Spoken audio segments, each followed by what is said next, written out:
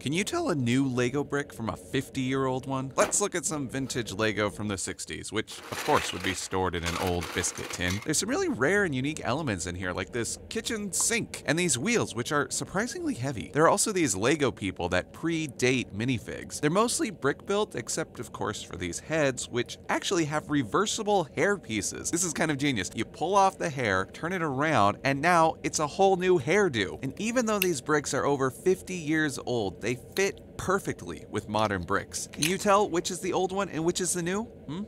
The only real difference I can find is on the studs where the Lego logo is.